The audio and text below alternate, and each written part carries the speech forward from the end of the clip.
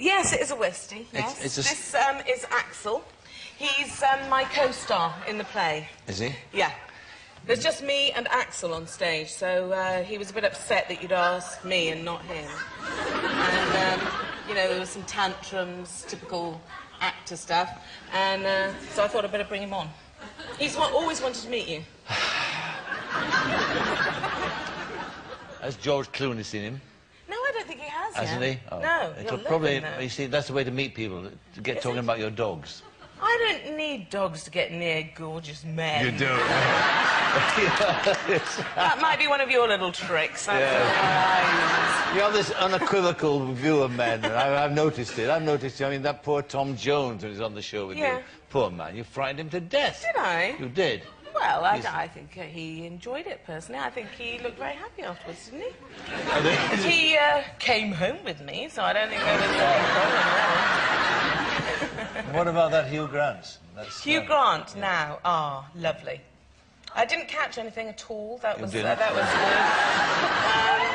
I thought there was danger of that. But, no, lovely. Very nice mouth. Yes. Very nice indeed. And that was a pleasant snog, was it? He's not the only one. He's not? Oh, no. Do you want to know about some others? I do, please. OK, Johnny Depp. I've been there. Johnny Depp? Yeah, been there. How would Johnny Depp? Well, he did comic relief with us. He did The Vicar of Dibley.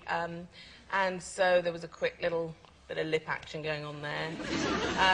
He's been writing to me ever since. Has he? You know, I can't, can I? I can't. I'm married. Who else now? Wonderful time. Once, Jennifer and I were in a play, and we went out for lunch with the writer of the play, who incidentally was the woman who wrote Beaches, the film. Anyway, we took her out for a treat, and she chose to go to the Ivy restaurant. So we walked into the Ivy and sat down. We were having our lunch, and Terry Gilliam came in. And I saw him, and he came over and gave us a hug, and he told us he was working on something called 12 Monkeys, which I thought was a porn film, but anyway, there you go. And he went and sat down, and then Brad Pitt walked in. Yes. Oh, yes. A sort of angel, really. And he walked past our table, fool, and he sat down with Terry Gilliam at his table. So I went to the loo soon after, and I got a piece of paper from one of the waiters, and I wrote a note to Terry Gilliam saying, "You will make Brad Pitt kiss me, or I will kill your family." And I saw the note being delivered to Terry, and he winked at me like this, and I just thought, oh, yeah, he's just enjoying the joke.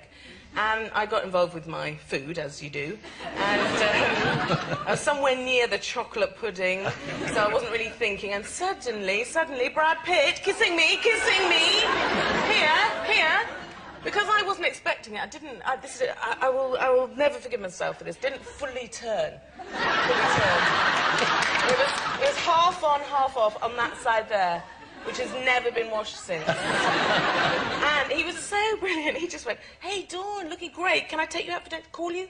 Like this. And then he went off and said, "Call you soon." It was fantastic. Jennifer Saunders, her chin just hit the table like this. I mean, I was so excited by it that I couldn't actually hold on to the lie for longer than about 5 seconds. It was so great. What does the great Lenny think about all this? Does he take he knows that it has to be done. He knows. He knows that. Yeah, I mean, you know, if Julia Roberts wanted to kiss him, I wouldn't get in the way of it, really, frankly. No. You've got to take your thrills where you can get them, right?